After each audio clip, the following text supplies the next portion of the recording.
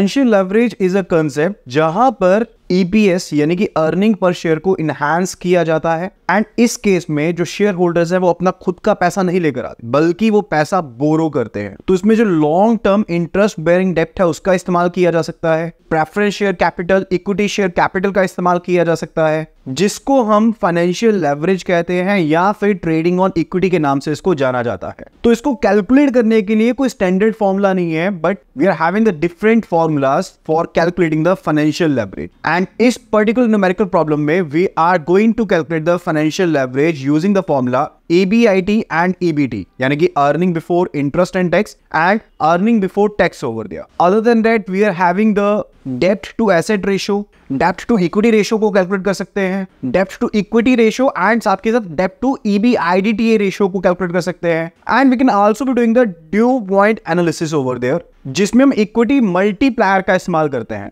And equity multiplier is equal to total assets divided by the total equity.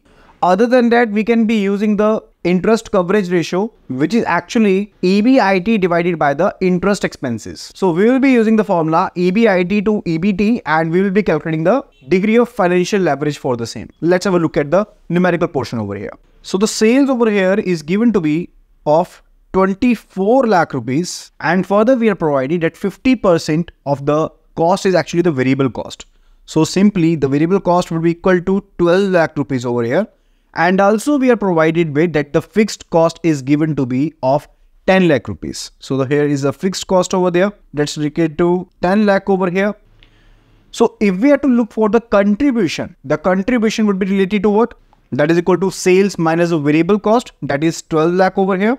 And further, if we have to calculate the EBIT over there, so EBIT would be equal to contribution minus the fixed cost.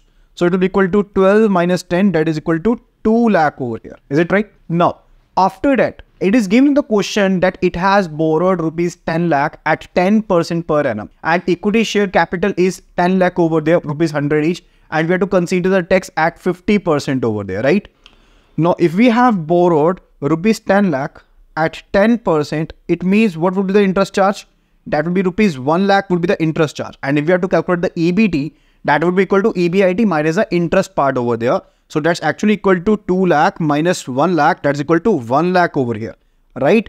Now, it's quite simple. We can simply be calculating the EBIT to EBT. That is actually the degree of financial leverage, that is DFL over there. That is equal to EBIT divided by the EBT over here. So EBIT we calculated to be 2 and EBT we calculated to be 1 over there. And simply we can be calculating the component related to the EBIT to EBT, that is the degree of financial leverage over here. So that would be the answer related to 2. So if you want to learn numerical in such a manner and आपको concept के साथ numerical चाहिए तो फटाफट से video को like कर दीजिए and comment कर दीजिए yes लिख करके I'll be uploading 10 more videos.